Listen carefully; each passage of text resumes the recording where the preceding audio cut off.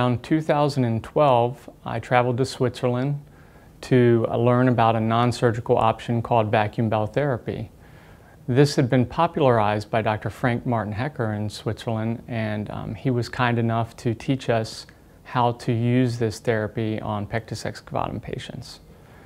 We felt that it was important that the NUS Center at CHKD have a non-surgical option available for appropriate Pectus Excavatum patients.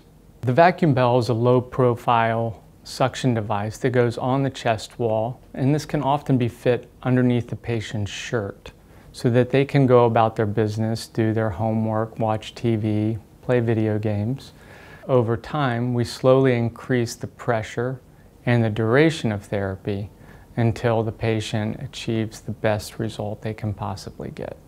Our research and our recent publication demonstrate that vacuum bell therapy works best in patients that have milder defects, have flexible chest walls, and those are usually younger patients. Obviously, compliance with the device is extremely important, and we ask our patients to wear the vacuum bell from anywhere from 2 to 4 hours a day. Well, the patient needs to come to see us to determine whether or not they are an appropriate vacuum bell candidate first.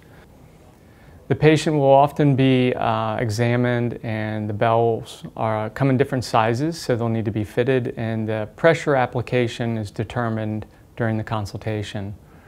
This is something that will require follow-up on a routine basis to optimize results as well. The most common side effect that we see with vacuum bell therapy is a little bruising on the chest wall. Essentially, all patients have little to no complaints when the therapy is directed by a pediatric surgeon. Nearly 50% of patients will achieve a good to excellent result, but it is imperative that the patients come for a consultation to determine whether or not they are a good or excellent candidate for this non-operative therapy.